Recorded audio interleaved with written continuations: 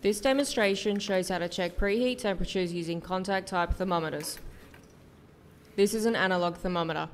On the back there are two magnets used to attach the thermometer to the job. The central part is the bimetallic coil. The bimetallic coil is comprised of two types of metal, usually steel and copper. As the coil heats up, the two different metals expand at different rates, causing the dial to move. This type of thermometer reacts slowly and requires adequate soaking time to reach the plate temperature. This is a digital type contact thermometer. On one end, there are thin metal strips which must contact the job to get a reading.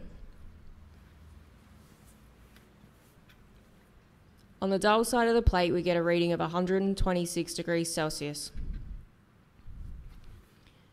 On the shiny side of the plate, we get a reading of 119 degrees Celsius. This shows that this type of thermometer is not affected by surface finish. This is another type of digital contact thermometer. Again, it has a thin metal strip which must contact the job. Depending on the quality of the thermometer, the speed, range and accuracy can differ greatly.